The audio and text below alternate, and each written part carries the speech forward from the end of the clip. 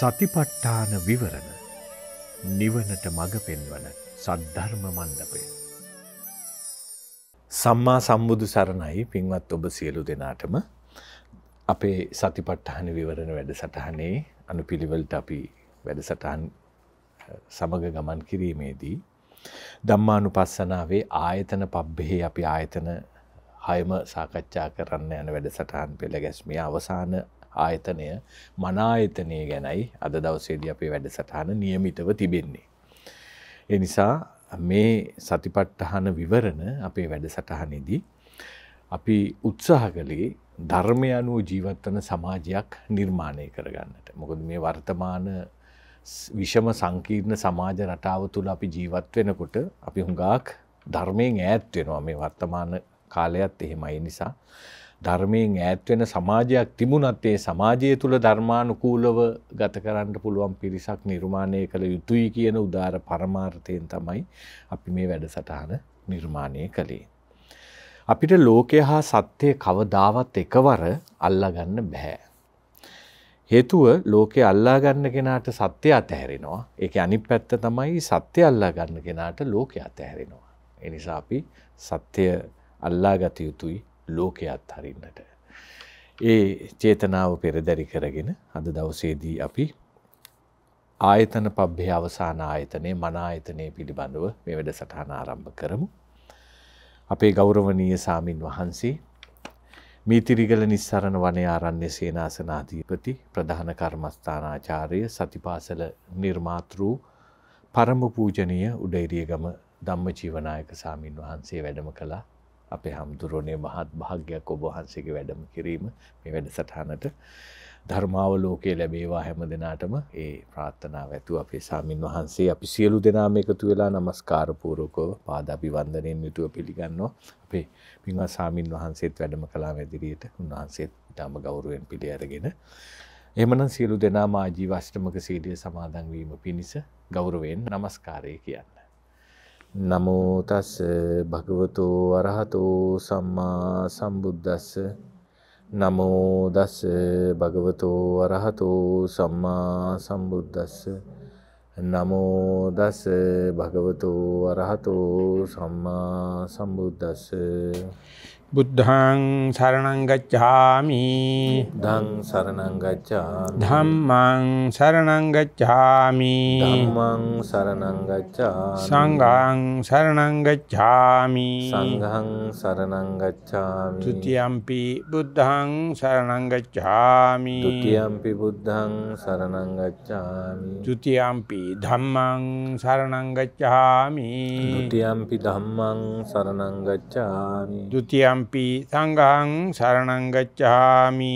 ဒ ුතියම්පි සංඝං සරණං ගච්ඡාමි. තතියම්පි බුද්ධං සරණං ගච්ඡාමි. තතියම්පි බුද්ධං සරණං ගච්ඡාමි. තතියම්පි ධම්මං සරණං ගච්ඡාමි. තතියම්පි ධම්මං සරණං ගච්ඡාමි.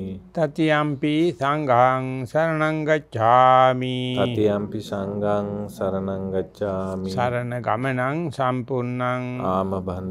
පානාති පාතා වේරමණී සික්ඛාපදං සමාදියාමි. පානාතිපාතා වේරමණී සික්ඛාපදං සමාදියාමි. අදින්නා දානා වේරමණී සික්ඛාපදං සමාදියාමි. අදින්නා දානා වේරමණී සික්ඛාපදං සමාදියාමි. කාමේසු මිච්ඡාචාරා වේරමණී සික්ඛාපදං සමාදියාමි. කාමේසු මිච්ඡාචාරා වේරමණී සික්ඛාපදං සමාදියාමි. මුසාවාදා වේරමණී සික්ඛාපදං සමාදියාමි. මුසාවාදා වේරමණී සික්ඛාපදං සමාදියාමි. පිසුනා වාචා වේරමණී සික්ඛාපදං සමාදියාමි. පිසුනා වාචා වේරමණී සික්ඛාපදං සමාදියාමි. පරුසා වාචා වේරමණී සික්ඛාපදං සමාදියාමි. පරුසා වාචා වේරමණී සික්ඛාපදං සමාදියාමි. පප්පලාපා වේරමණී සික්ඛාපදං සමාදියාමි. සම්පප්පලාපා වේරමණී සික්ඛාපදං සමාදියාමි. මිච්ඡා ජීවා වේරමණී සික්ඛාපදං සමාදියාමි. මිච්ඡා ජීවා වේරමණී සික්ඛාපදං සමාදියාමි. තිසරණේන සද්ධින් ආජීවං අට්ඨමක සීලං ධම්මං සාදුකං සුරක්ෂිතං කତ୍වා අපමාදේන සම්පාදේ තබ්බං ආමබන්ති. ඉද භික්ඛවේ භික්ඛු මනංච පජානාති ධම්මංච පජානාති යංච තදුවයං පරිච්ඡ උප්පජ්ජති සංයෝජනං තංච පජානාති තී. සාදු සාදු සාදු. ගෞරවනීය පී ස්වාමින් වහන්සේ සද්ධා බුද්ධ සම්පන්න පින්වත්නි, අපි මේ සලායතනය කියන කොටහේ රූපට සම්බන්ධ කොටස් 5කට කඩලා පෙන්නවා. දැන් නාම කොටස මන කියන පැත්තට දාලා තමයි විස්තර කරන්නේ. ඉතින් ඒ විදිහට මේ සලායතන ભેදයේදී අපි වැඩි අවධානයක් යොමු කරනවා රූප පිළිබඳ අවබෝධය නැති අයට ඒක විස්තර කරනවා.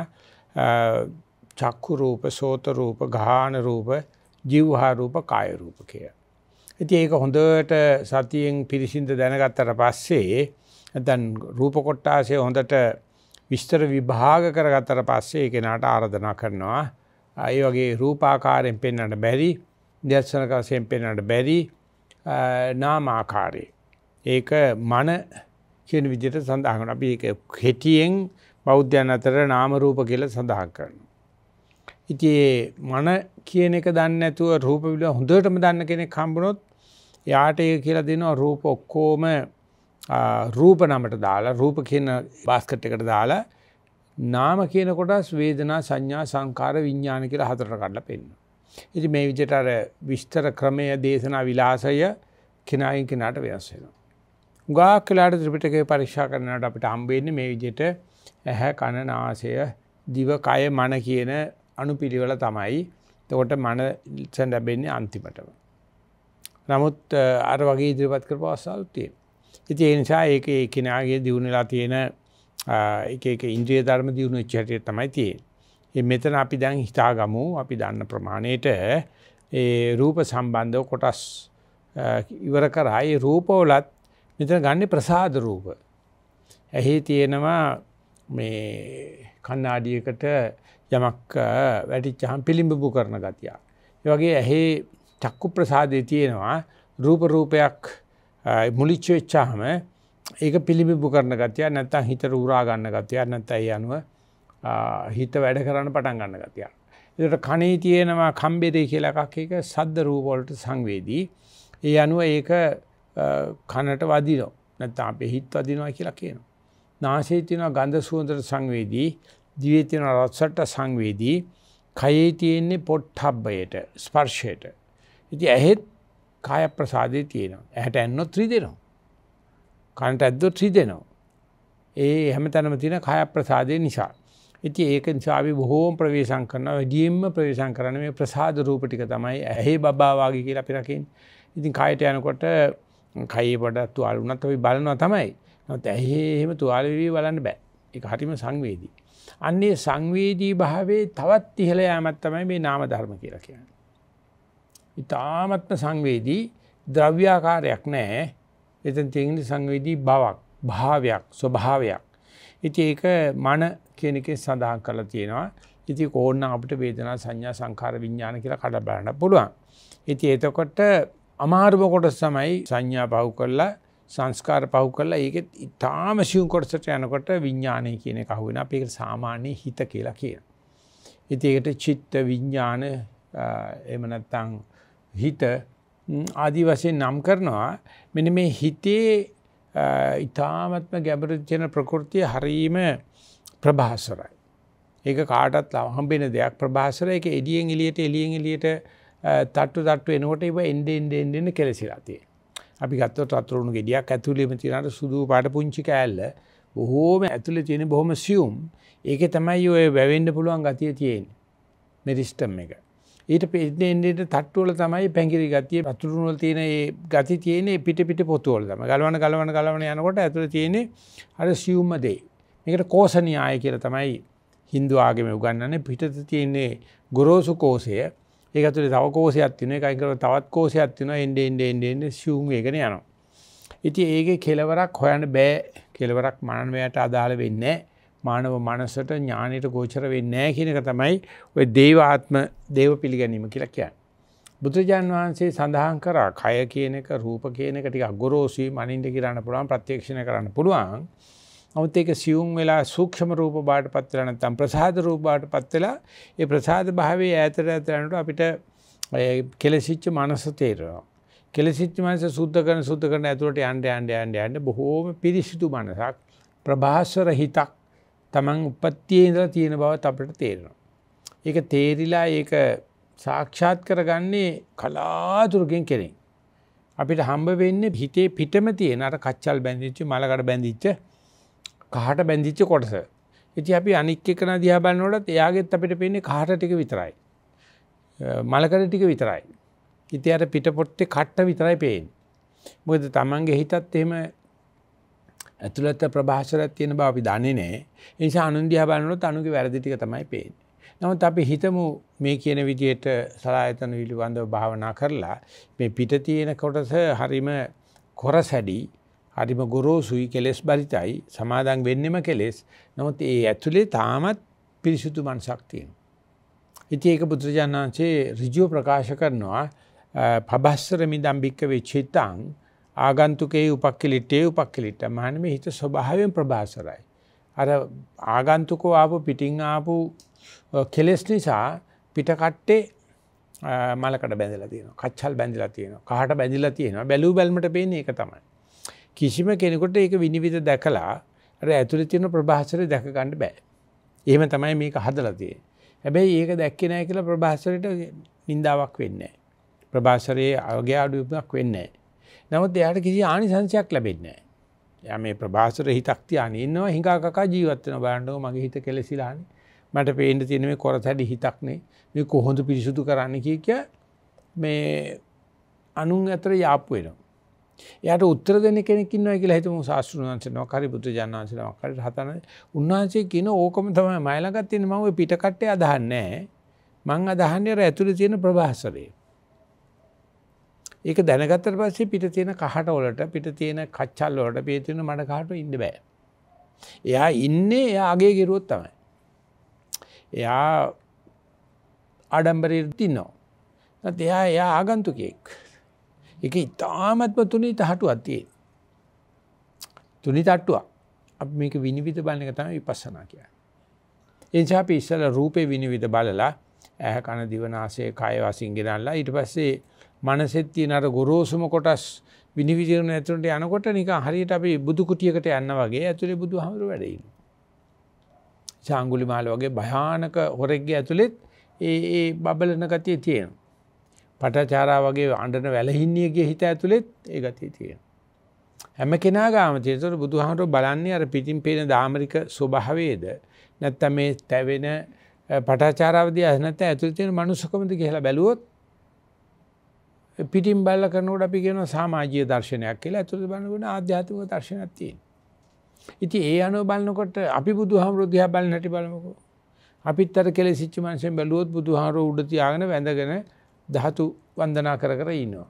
භාවනා කරන්න ධර්මයේ තමන්ට තේනකොට ධාතු චේතන නෙවෙයි ධර්ම චේතිය තේනවා. මයි ළඟත් ඒ ගුණේ තියෙනවා.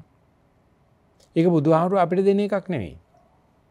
අපි ළඟ තියෙනවා නොදන්නාකමක් තියෙනවා අපි ළඟ එහෙම. ඒකකොට ආනිසංස නැහැ. හැබැයි උපයන්න මහන්සියලා තියෙනවා ගිය ආත්මේ. අදත් අපිට හතරියන් කයක් හම්බෙලා තියෙනවා කරදරයක් නැති කයක්. නමුත් අපි හිතන්නේම අල්ලපු ගෙදර කය තරම් මගේ කය හොඳ නැහැ.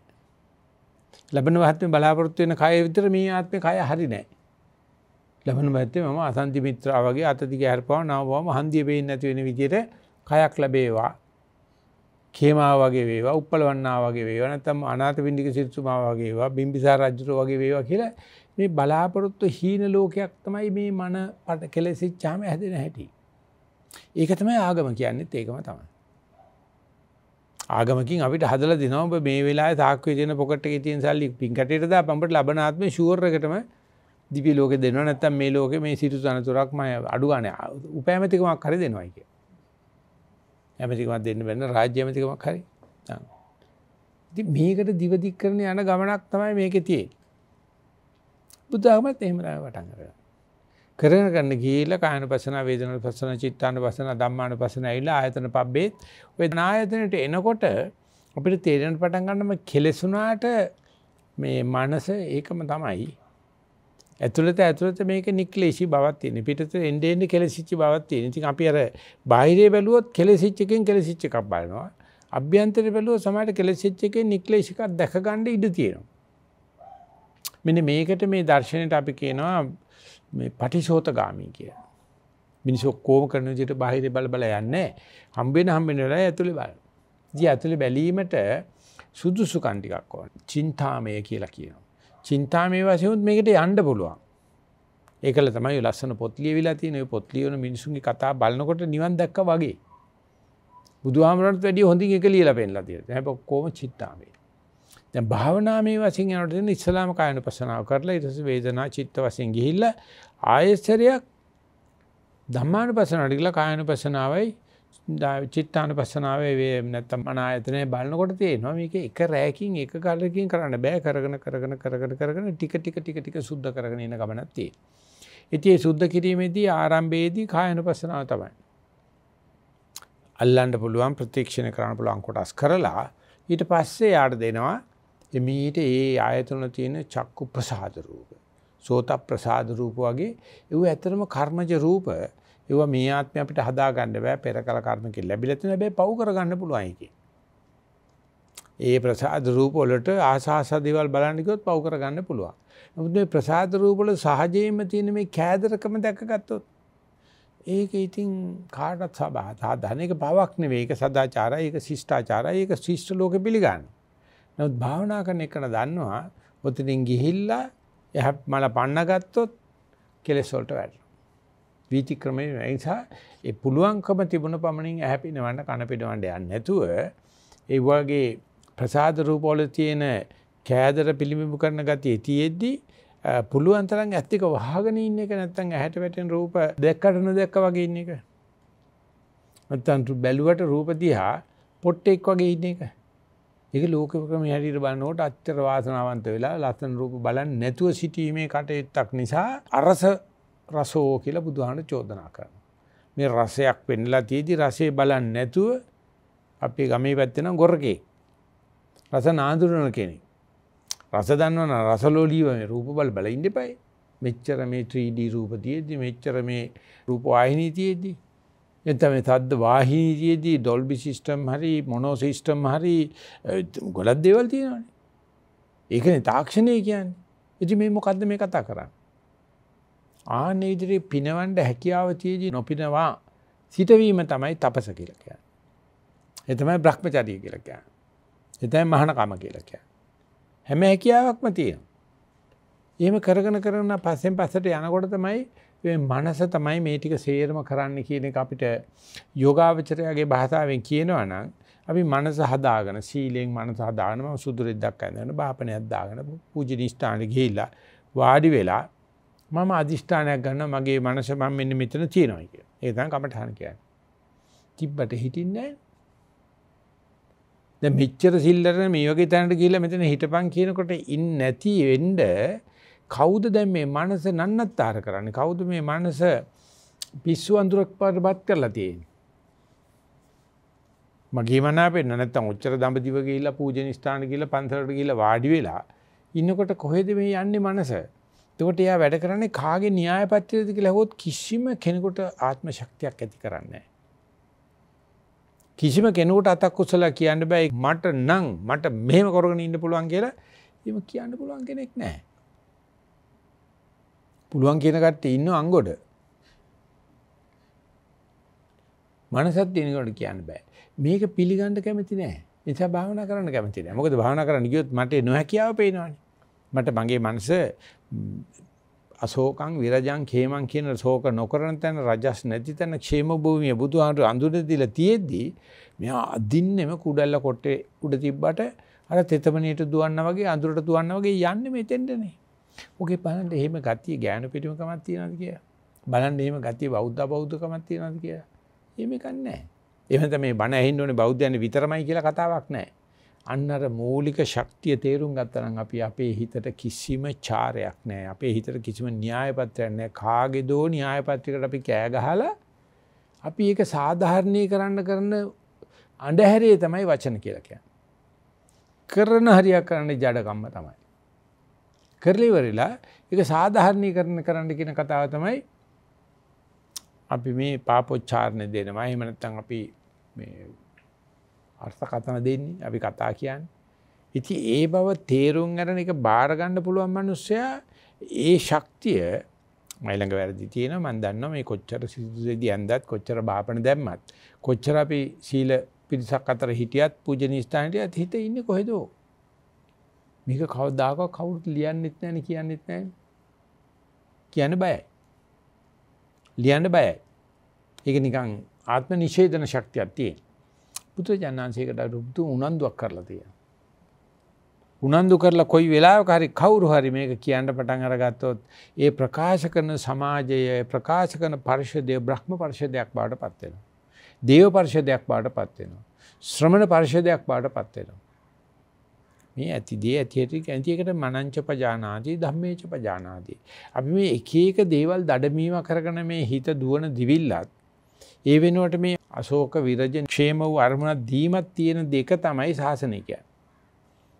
හැමදාම නෑ ඕක.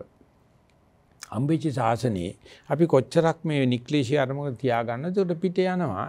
ඉතින් ඒ ධම්මානුපස්සනාවේ ගිහිල්ලා මනායතනය දිනු කරපු කෙනාගේ අර දේවල් පිළිගන්න ගතිය වගේම ඇයි ගතියක් තියෙනවා මේ හිත නන්නත්තර වෙන එක ස්වභාවයක් කියලා පිළිගන්නේ. ඒක මම නෙවෙයි, පුද්ගලිකයි රාශිගතයි නෙවෙයි, මනුස්ස මනසක් මේ. ඒකවත් දන්නේ නැති අයට පෘථග්ජනයයි කියන. දැනගැනීමට උත්සාහ කරන එක සේක පුද්ගලයයි කියන. දැනගත්ත කෙනාට රහතන් වහන්සේ කියන. හිත පිට යන්නේ නැති කෙනා නෙවෙයි රහතන් වහන්සේ කියන්නේ, හිත පිට යන බව පිළිගන්නවා. පිළිගත්තට පස්සේ හිත පිට යන ගතිය අඩු වෙනවා, අර වෙන දෙයක් නැහැ. ඒ නිසා මේ මනංච පජානාති ධම්මේච පජානාති කියලා කිව්වොත් අද අපේ ජීවිතයේ අවුරුදු 6 ඉඳලා අවුරුදු 30 ගණක් විතර වෙනකම් පාසල් ගිහිල්ලා ඉගෙන ගන්න හැම දෙයක්ම මනස විකෘති කරනවානේ. කිසිම තැනක මේ කියන දේ උගන්වන්නේ නැහැ නේ. හැම දෙයක්ම ධර්ම බවටපත් වෙනවා. යංච තදුබයම් පටිච්ච උප්පජ්ජේ සංයෝජනං තංච පජානාති. මේ ඉහළට යන්න යන්න කෙලසෙනවා. ඉතින් ඒක පිළිබඳව මට මේක තේරුණා. ඉතින් මමත් අපේ අම්මා කියපු විදිහට උගත් පිස්සෙක්. බේකෝ කතාදයක් බදව නැත්තම් ගිහලා පැවිදි වෙයන්. ඔබ මේ පිස්සෙක් වගේ එහාට මෙහාට ඇවිදලා ඉන්නවා, මිනිස්සු මටත් ඇවිල්ලා බයිනවා කියලා මට කිව්වා මේ උගත් පිස්සයි කියලා කියනවා. මට ඇති උගත්කමක් නැහැ, බයි පිස්සු නම් තියෙනවා. මේක බලන ඉනකොට මට තේරෙනවා මේ ඉගෙනගත්ත මිනිස්සුන්ට වෙනම පිස්සුවක් තියෙනවා. ඒක පිටරට වලට ගියාම හොඳට පේන හොඳ උගත්, හැබැයි හොඳ කියන්නේ හොඳ පිස්සු කියලා જાති. අර පිස්සු හොඳ ඒක. ඒක හොඳට පේනවා උසස් කට්ටිය පුරුදු වෙනකොට. ඒ වගේම උපාධි මට්ටමේ ඉඳලා පශ්චාත් උපාධි මට්ටමට හොඳට පේනවා. ඩබල් ඩිග්‍රී වෙනකොට, ප්‍රොෆෙසර් වෙනකොට টොප් එකට පේනවා. ඉතින් මේ ළඟදී ඔය කතා කරනකොට මේ අපේ ගුරුවරයෙක් අපිට මතක් කරලා දුන්නා බමුණොත් ඉස්සල්ලාම කරලා තියෙන්නේ ධ්‍යාන වඩන එක. පැත්තකට ගිහිල්ලා මෛතුන සේවනයෙන් අයින් වෙලා ධ්‍යාන වැඩලුවා. හරි දුෂ්කරයි. ධ්‍යාන වඩන්න ඉතින් අර තනි වේල වළඳගෙන ওই දැන් අපි ඉඳගෙන ඉනකොට රිදෙන්නේ, ওই රිදෙනවා. ඉතින් ධ්‍යාන වඩනකොට අමාරු නිසා අධ්‍යාන කියලා එකක් පටන් ගත්තා. ධ්‍යාන වෙනුවට කියලා දෙන එක. ඔය තමයි අධ්‍යාපනය කියන්නේ. ධ්‍යාන නැහැ. ඒත් අධ්‍යාපන දෙපාර්තමේන්තුව කරන සේවය හිතා ගන්න පුළුවන් දැන්. අවුරුදු 5 ඉඳලා 20 ගානකට යනකම් අර යක්ෂයාට අර යක්ෂණීට කරන දේවල් ටික දිහා බලනකොට අද ඕනම ශිෂ්ට සමාජයක් පිළිගන්නේ අධ්‍යාපනය අවශ්‍යයි කියලා කියන්නේ ධ්‍යානෙ අවශ්‍ය නැහැ කියන එකනේ උගෙන් කියන්නේ. ඉතින් මේ පැවිද්දෙක් වශයෙන් මේක දිහා බලනකොට මම දැක්කා, මම බැලුවා, මට හම්බුණා මේ හිඩන් කරිකියුලම් කියලා අපිට පාසල් පද්ධතිය තුළ උගන්වන දේ තුළ රහසෙන් අපේ බයලජ්ජාව අයින් කිරීමට කරලා තියෙන සැලැස්ම. අපිට උදව් කරන අයට වෛර කරන්න හදලා තියෙන සැලැස්ම. අපිට මේ වල් බూరు අදහසක් පෙන්වන්න දීලා තියෙන සැලැස්ම. ඉතින් මේ සැලැස්මත් එක්ක බලනකොට ඒ අධ්‍යයනයට ගිහිල්ලා වැඩි වෙලා ධානයට ගිහිල්ලා අඩු වෙලා නැත්නම් අධ්‍යයනයේ අඩු වෙලා ධානය වැඩි වුණාට පස්සේ මන ආයතනේ බලන හැටි කිසිම ශිල්පෙක උගන්වන්නේ නැහැ. උගන්වන්න තරම් ව්‍යක්ත ප්‍රතිබල කෙනෙක් නැහැ. ඉන්න කෙනා බුදුහාමුදුරුවෝ විතරයි බුදුරජාණන් කිව්වට කවුරුත් අහන්නේ නැහැ. අහන්න දෙයක් නැහැ නේ ඒකනේ. ඔක්කොටම ධානයට හොඳයි අධ්‍යාපනය. ඒකට මොකද වෙන්නේ මන ආයතනේ දැනගන්නකොට අධ්‍යාපනයේට. මන ආයතනේ දැනගන්නව තමයි ඉගෙනගත්ත දෙයට මොකද වෙන්නේ? මන ආයතනේ දැනගත්තට පස්සේ හීනමාවණයකට මොකද වෙන්නේ? මන ආයතනේ එනකොට පිස්සු කෙලින එකට මොකද වෙන්නේ? හුදුවට පේන්න පටන් අර ගන්නවා. ඒත් අධ්‍යාපනය කියලා විශේෂ බලපෑමක් නැහැ. මේ අධ්‍යාපනය අපිට පුම්බල දෙනවනේ උස්කලා තියෙනවනේ. ඒ උස්කලා තිබ්බට පස්සේ මේ මනසට පොළොවට බැහැ ගන්න බැරි තත්යකටපත් වෙනවා. හැබැයි එහෙමම වෙන්නේ නැහැ කියලා භාවනා කරන්න පේනවා අපිට බාධාවල් තියෙනවා. ඒකට ඥාතීන් උඟක් ඉන්නවනම් භාවනා හරියන්නේ නැහැ. උදේ ඉව ගැන කතා කරගෙන තියෙනවා. උගත්කම තියෙනවා නම් හරියන්නේ නැහැ. පලිබෝධයි. ඉතින් රජපෞලකින් ඇවිල්ලා බුදු වෙනවයි කියන එක ලේසි නෑ. මධ්‍යම පෞලක ඇවිල්ලා බුදු වෙනට හරි අමාරු.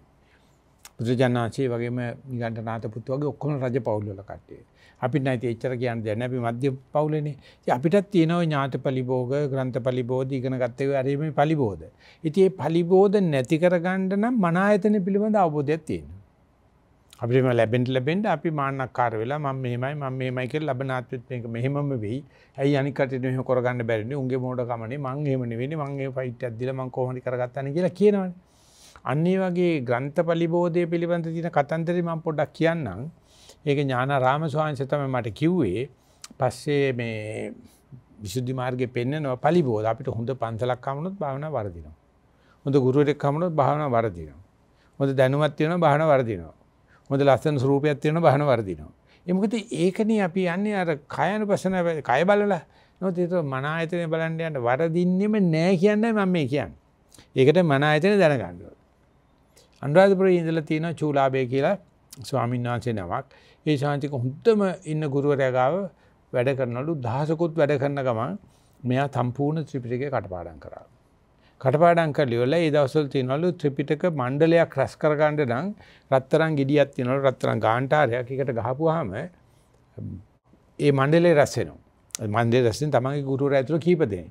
මෙයා ගිහිල්ලා වැඩ ඔක්කොම ඉවර කරලා ගෙඩිය ගහලා තියෙනවා.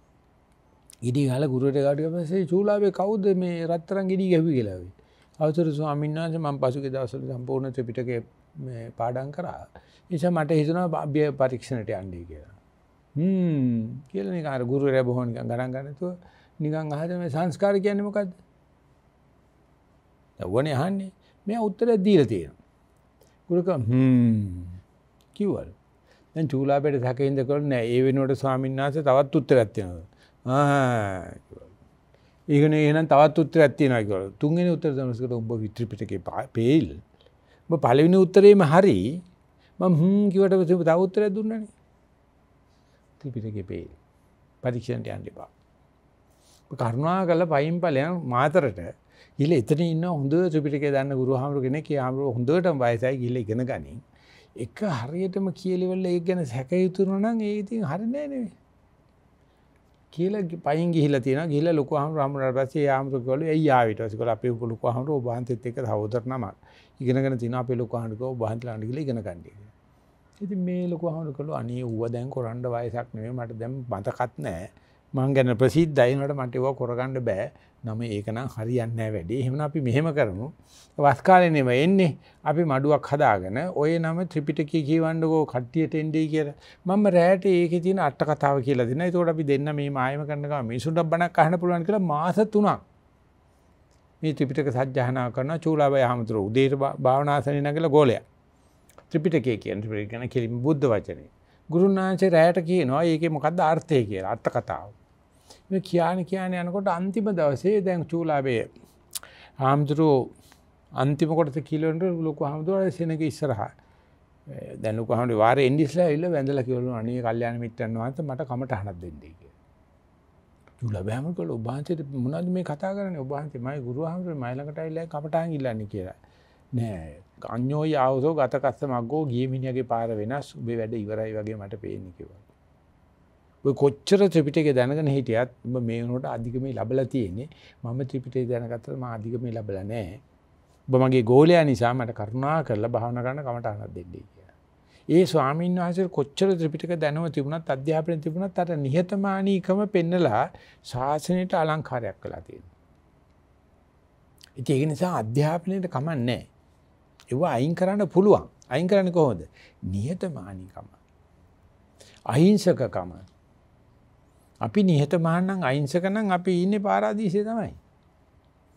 අපිට තියෙන මේ මාන්නකාරකමයි හිංසක ධර්මයි නිසා අපි අර හිතේ තියෙන පිට කට්ටේ බලාගෙන පිට කට්ටෙම දැකගෙන ලෝකෙ පිරිනනවා සදාචාර නැති වෙනවා දරුවෝ හොඳ නැහැ සේවකයෝ හොඳ නැහැ කිය අපි අර අකුසල් සමාදානයක් නේ කරන්නේ කවුරු වැරද්දක් කරුවත් සාදු සාදු සාදු සාදු කියන හොඳ වැඩ කර බුදුජානසනේ යුව දැන් කාලේ කරන්න බෑ කියලා ත්‍රිපිටක පොත කොහරි තියලා ඔය මොනවද නව කතා පොතක් කියව ඉන්නවා ඉතින් මේ මනසේ ක්‍රියාකාරීත්වය බැලුවාම නැත්නම් මනංච පජානාති ධම්මේච පජානාති කියලා කිව්වනම් අපිට මේ හම්බෙලා තියෙන මේ සූක්ෂම උපකරණේ අත්පොත නැහැ අපි ගාව. අපි එහෙම් මිරිකනවා මෙහෙම් මිරිකනවා මේක එහෙට දුවනවා මෙහෙට දුවනවා අන්තිමට මරණ මොහොත එනකොටයි දන්නේ මේ වටිනාම යන්ත්‍රයක් වැරදි විදියට පාවිච්චි කරලා අත්පොත නැතුව ඒක කඩලා දාලා තියෙනවා. ආයේ ලැබෙයිද විශ්වාසත් නැහැ ওই සූක්ෂම යන්ත්‍රේ. නිසා ජීවත් වෙන තව කල් තියේදී මේ යන්ත්‍රයේ අත්පොත කියවන්න එපායි. ධම්මානුපස්සනාව කරන්න එපායි.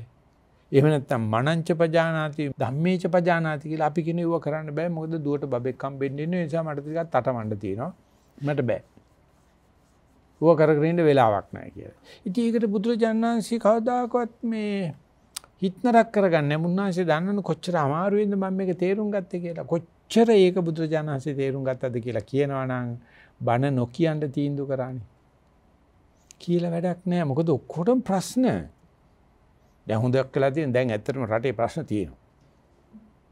නිසා කාට හරි කියන්න බලන්න දැන් ගාල් නම් කොහොමඩක්වත් භාවනා කරන්න බෑ. මේ කොහොම කරන්නේ?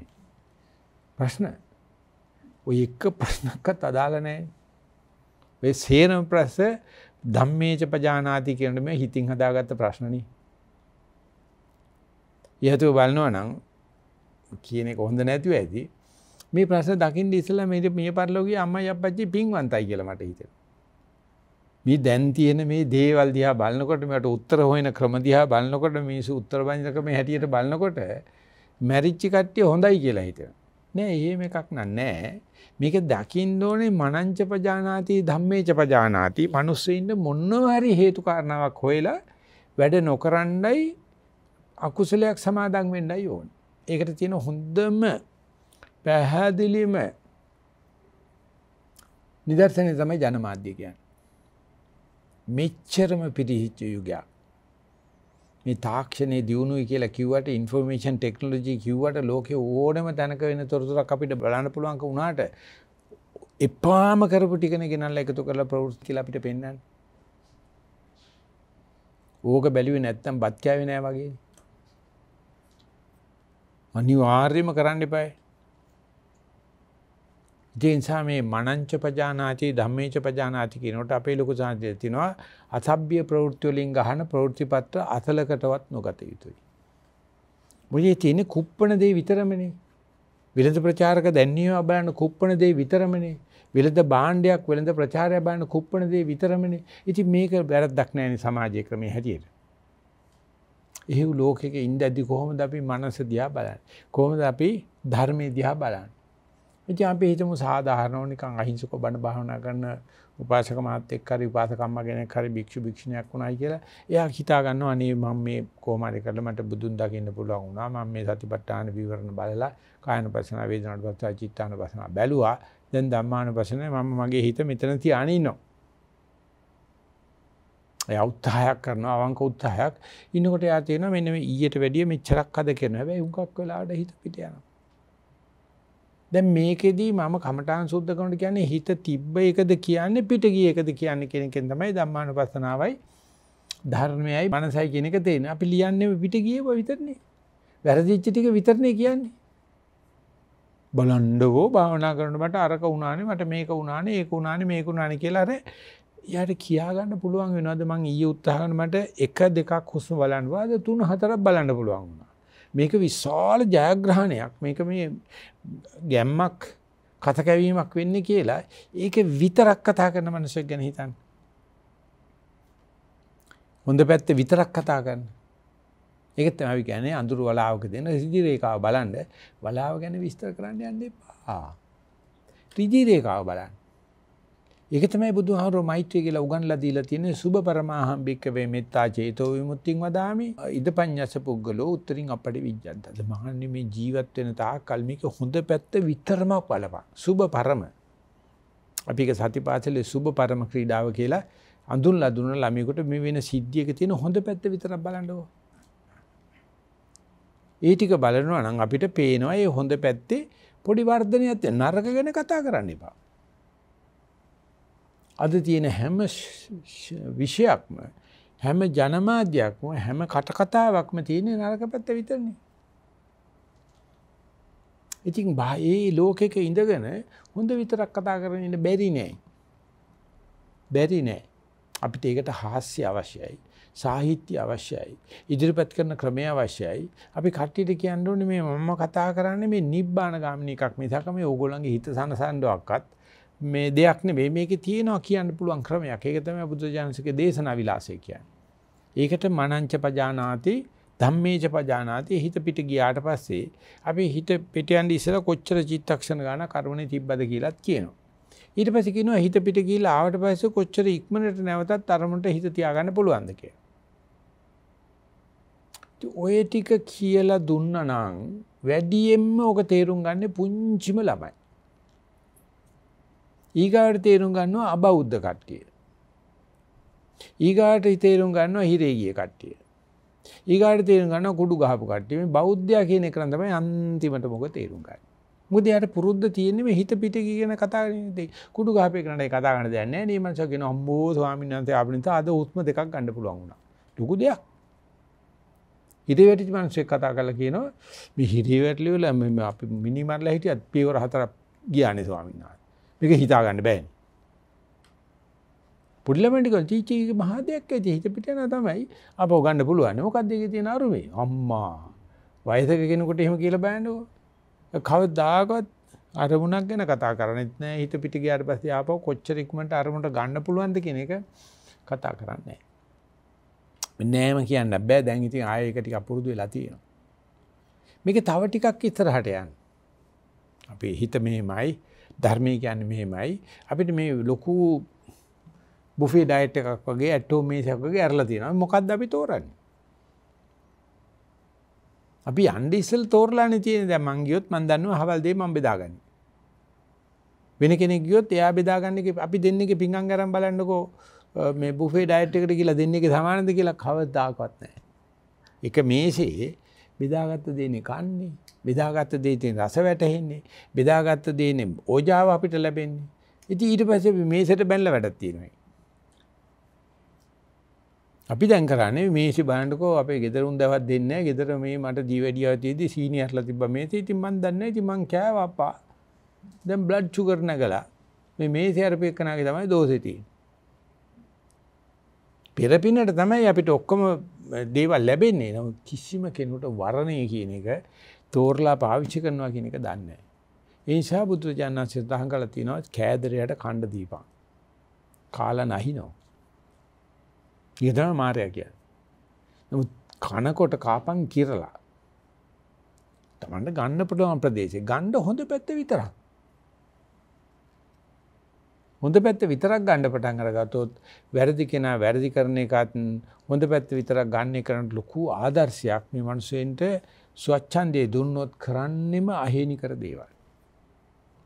කිසිම කෙනෙකුට තමන්ට සුබදායි නැත්නම් අත්ත කුසලයේ අත්ත චර්යාව එහෙම නැත්නම් වෙල් බීయింగ్ කියන එක කාටවත් තේරෙන්නේ නැහැ.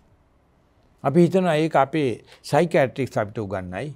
අපි දොස්තර මහත්තයා අපිට උගන්වයි, බැංකු මැනේජර් අපිට උගන්වයි, පන්තලේ හාමුදුරුවෝ උගන්වයි නෑ Tamanට ඒක තේරෙන්නේ නැත්නම් එයාට මොනවා දුන්නත් තෝරගන්න බෑ. ඒ කියන්නේ මනංච තේරෙන්නෙත් නෑ මරණතර ගොදුරු වෙන ධම්මංච කියන එක තේරෙන්නෙත් නෑ. එයා හිතනවා ගොඩක් සැප සම්පත් තියෙන දිවි ලෝකෙ ගියොත් හොඳයි කියලා. ගොඩාක් දේවල් තියෙනවනේ. ඒ දිවි ලෝකෙ ගිය කෙනෙක් පුත්‍රජානන්සේ ළඟට ඇවිල්ලා කියනවා මේ මන් දිවි ලෝකෙ ගියා සෝයන්ස පිසාච ලෝකයකට ගියා වගේ කියලා. අප්සරා ගණ සංගුට්ටම් පිසාච ගණ සේවිතං. මේ අප්සරාවන්ගේ පිරිච්ච ලෝකෙට ගියා එක විතර පිසාච ලෝකයක් නෑ ස්වාමීන් වහන්සේ. අනේ මාව බේරගන්නයි කියලා. පුරුෂ කෙනා බය වෙන්න එපා.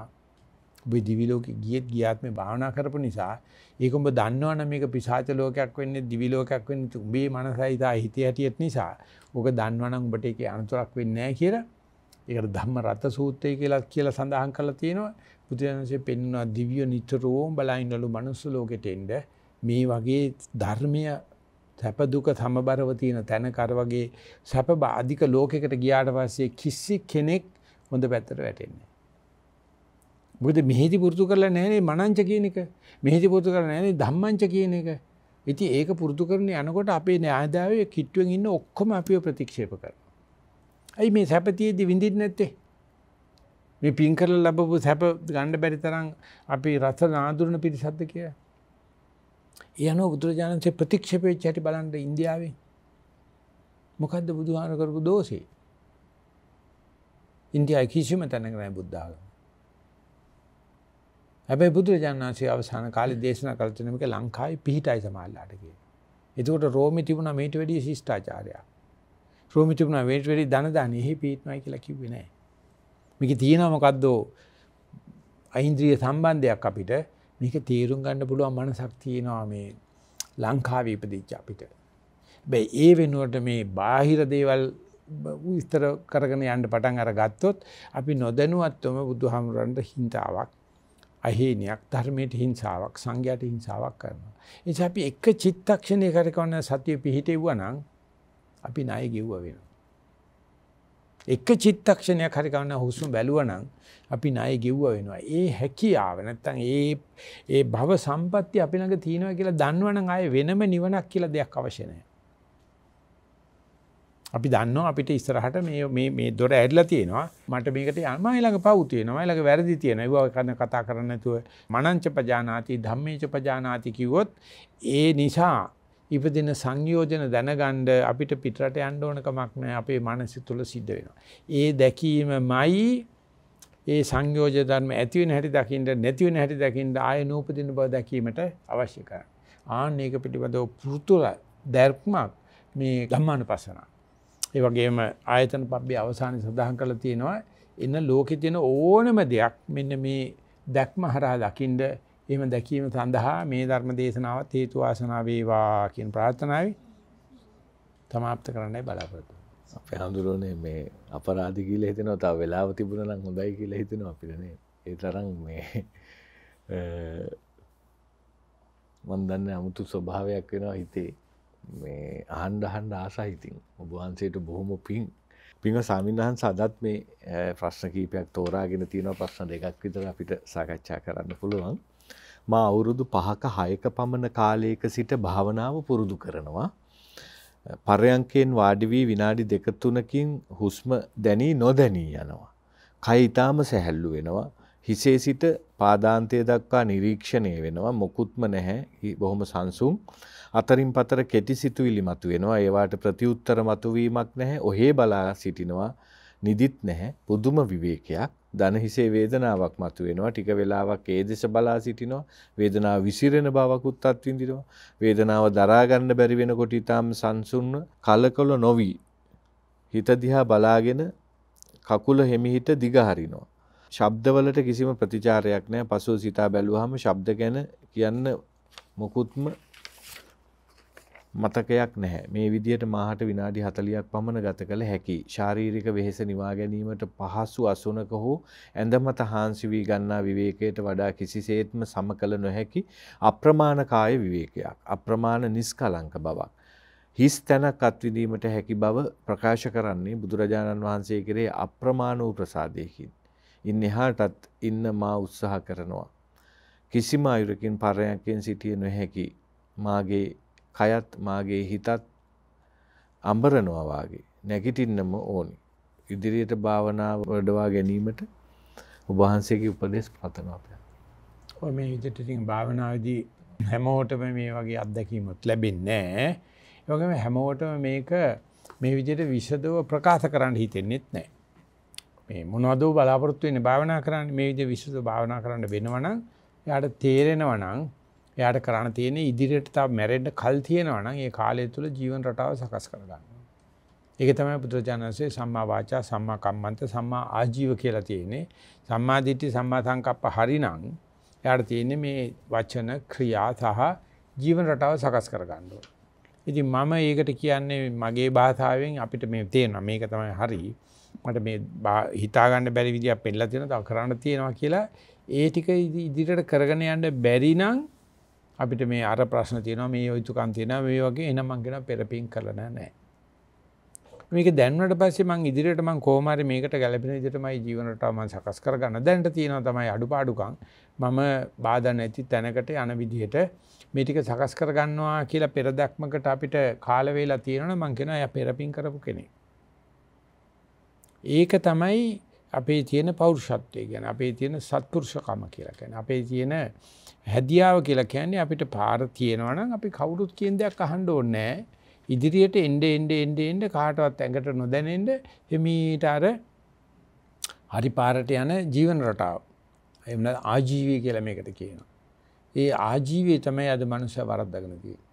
මනුස්සය මේ ලෝකය සන්තෝෂ කරන්න, යුතුයකම් ඉෂ්ට කරන්නයි ඔක්කොම කරන්න ගිහිල්ලා මේ පෙනි පාර පෙනි අමාරුවට වැටෙනවා. ඒකට අපි විචිකිච්ඡාව කියනවා. සැකය කියලා කියනවා. බුදුන් කෙරේ සැකයි, ධර්ම කෙරේ සැකයි, සංඝයා කෙරේ සැකයි, තමන්ගේ අත්දැකීමට සැකයි. මේ ලියලා තියෙන විදිහට බලනවා නම් යොදයෝදා බලන්න ඉඳ ගන්න පුළුවන් විවිධ ඉරියව් තියෙනවා, විවිධ වෙලාවල් තියෙනවා. කෑමට පස්සේ, නෑමට පස්සේ, සක්මනින් පස්සේ ඒකට තියෙනවා මේ විදිහට ගත්තාම අර දේවදන අඩුයි. ආන්නේ ඒ ටික ජීවන ඒ කියන්නේ මරණකම මේ පරිශ්‍රණය කරන්න ඕනේ. කරමින් දිගට අනේකට අපි කියන්නේ සම්මා ආජීවය සකස් කරගන්නවා. ඒක කාටවත් වගේ කීම දෙන්න එපා. ඒක ප්‍රසාර බල දෙවියන් වහන්සේටවත් බුදුහාමුදුරන්ට ගුරුහාමුදුරන්ට ඒක අයිති නැහැ. ඒගොල්ලන් තියෙන්නේ මෙතෙන් ඉඳලා පෙන්වන එක විතරයි. ඊට පස්සේ මේකට සාධාරණයක්, මේකට බහුලීගත වීමක්, භාවිත වීමක් කරගන්න අපි ළඟ හැම කෙනාටම සමාන ඥානයක් තියෙනවා. හැම කෙනාටම මේක ඉදිරියට යන්න ඥානෙ තියෙනවා.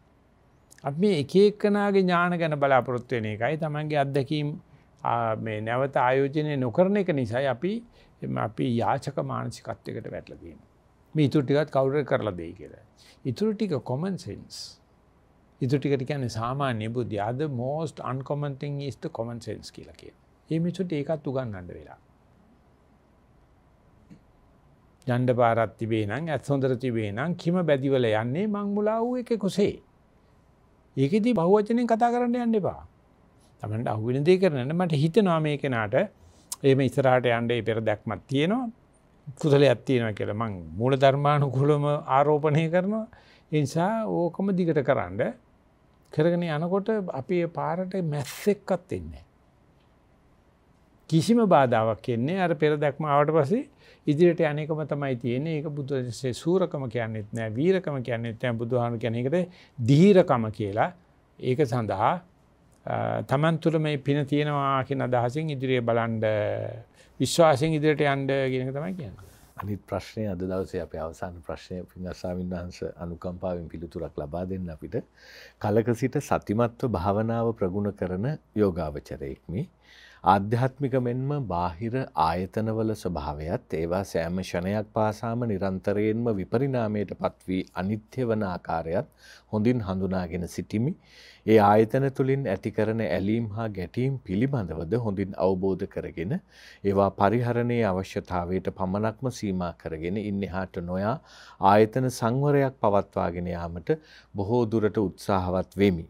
භාවනා මාර්ගයේ ඉදිරියට යාම සඳහා අපේ හඳුරුවනේ උපදෙස් තමයි ඉල්ලන්නේ. ඔය ආයතන සංවරය කියන්නේ ඒකට ඉන්ද්‍රිය සංවරය කියලා අපි කියන්නේ. ඒ ඉන්ද්‍රිය සංවරයට කාගේවත් අපිට කැමැත්තක්වත් ඡන්දයක්වත් අවශ්‍ය වෙන්නේ නැහැ. ඉන්ද්‍රයන් කියලා කියන්නේ පංචේන්ද්‍රිය කියලා කියනවා ඇහැ කන දිව නාසය කය මන. ඒ වගේම සද්ධා විදියේ සති සමාධි ප්‍රඥාවටත් ඉන්ද්‍රිය කියලා කියනවා. අර පහ වෙනකොට මේ පහ ගන්න එක තමයි අපි බුද්ධ ආගමට යනවා භාවනා කරනවා කියලා කියන්නේ. ඊට පස්සේ මේ ඉන්ද්‍රිය දියුණු කරන්න ඕනේ නම් සද්දේය කිරියාය සම්පාදේති, සක්කච්ඡ කිරියාය සම්පාදේති, සාතච්ඡ කිරියාය සම්පාදේති කියලා ඉන්ද්‍රිය ඇති වෙලා තියෙන. දැන් තමයි තුන ඉන්ද්‍රිය ඇති වෙලා තියෙන්නේ. මොකද අර ඇහ කන දන ආසය දිව කය පිනවනවා වෙනුවට සද්ධා විරිය සති සමාධි ප්‍රඥා ඇවිල්ලා තියෙනවා කියලා හිතමුකෝ. ඊට පස්සේ මම තියුණු කරන්න ක්‍රම 9ක් තියෙනවා. ඒක ඉස්සල්ලාම තියෙන්නේ ශ්‍රද්ධාවෙන් මේක කරන්න. ඇදහිල්ලෙන් කරන්න. ඉස්සල්ලාගෙත් මම කිව්ව ඔකම තමයි. ඊට පස්සේ සතත අභ්‍යාස කරන්න නිතිපතා කරන්න. මට අර වැඩේ තියෙනවා මේ වැඩේ තියෙනවා කියලා එනේන දවසේ වෙනස් කරගෙන ගියොත් ගමන යන්න බෑ.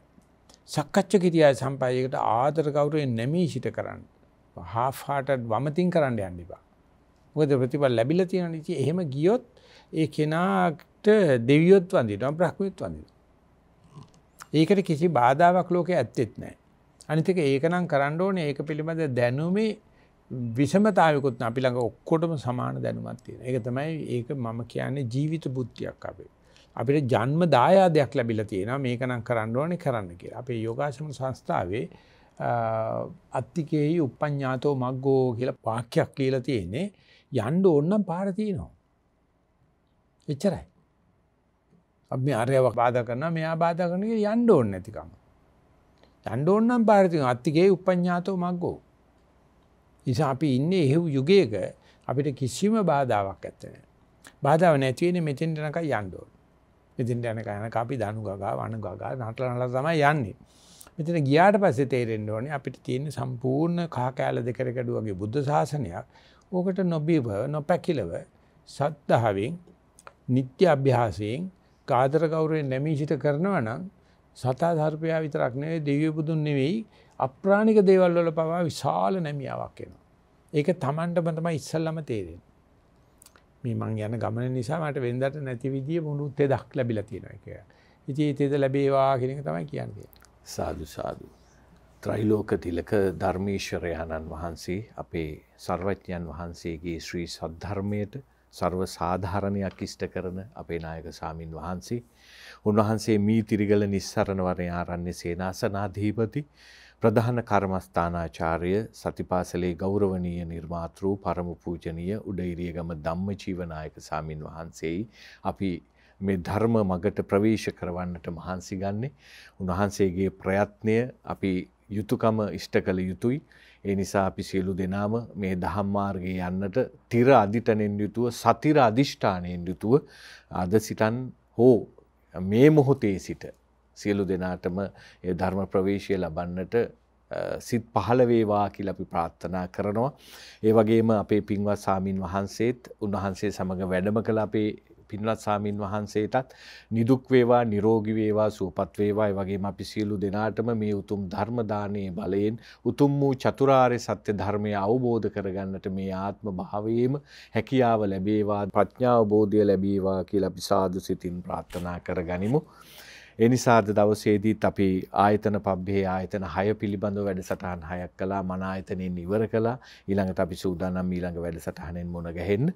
ඒ නිසා හැම දිනාටම අද මනස පිළිබඳව කතා කළ නිසා සිත නිසා කයත් කය නිසා සිතත් පවතිනවා. ඒ නිසා වුන් එකිනෙකට යන්නේ. ඒ නිසා සිත අපි ධර්මානුකූලව කරගත්තොත් තමයි සිත අපේ සමාධිගත වෙලා එක්තැන් කරගෙන ඒකාග්‍ර සතිමත්ව මේ ගමන යන්න පුළුවන් වෙන්නේ. ඒ නිසා සිත පිරිසිදු කරගෙන සිත හරියට ධාතු මන්දිරයක් වගේ කරගෙන සර්වඥයන් වහන්සේ වැඩම කළ වඩා හිඳුවා ගන්නට හැම දිනාටම ධර්මාවබෝධය ලැබේවා කියලා අපි ප්‍රාර්ථනා කරනවා. සම්මා සම්බුදු සරණයි. සාදු සාදු සාදු.